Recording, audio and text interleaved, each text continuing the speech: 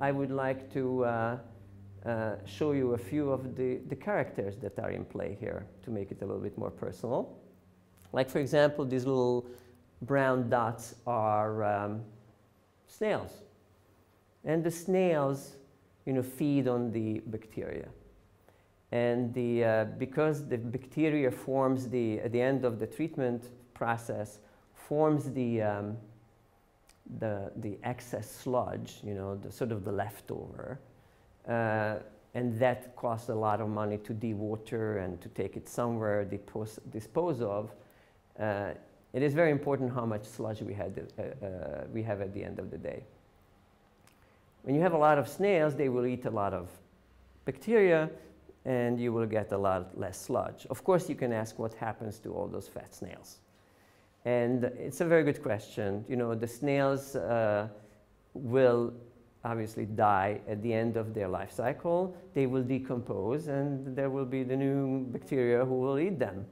So the whole question is about creating a balance, an ecological balance. So we have all the food that's coming in, and if you want, we are fueling a much more complex ecosystem with that available food. And if you can keep it in balance, you will have much less excess material at the end left, just like in a pristine natural environment, in a nice lake, if you can think of, or a nice river, where the load and the ecosystem are in balance, and the ecosystem is able to process all that food that comes into that. So it's really about creating that balance. So let's just take a look at a couple of characters here. This one shows single-cell organisms whose strategy is obviously moving around and taking in the dissolved organic matter. That's sort of the traditional one, also important.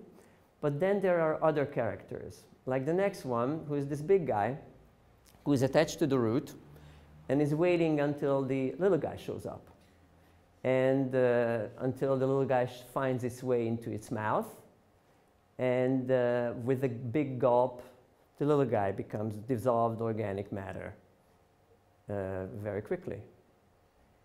And then later, which I can't show you now, a grazer will come and will eat the big guy. And then, layer upon layer, the drama continues, just like in the National Geographic video with the lions and the antelope. It's the same thing, really. It's just in microscopic scale. Let's just take a look at the next one. This is an amoeba, for example, and you can see here how it cleans up, gobbles up what we would consider dirt, but it's really food for the organism. But the one aspect to know that the single-cell organism is capable of this complexity.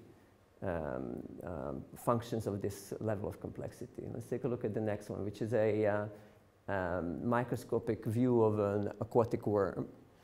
And you can see how it's looking for food, and how the food goes down on its digestive tract. We just like to call this the little vacuum cleaner. And we have a lot of friends in microscopic scale. You just have to learn how to talk to them. Let's just take on the next one.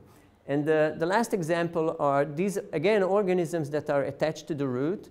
And you can make out this huge opening, their mouth and the cilia, with the help of which they direct the food, the water, and they screen out the last remaining remnants of the available food there.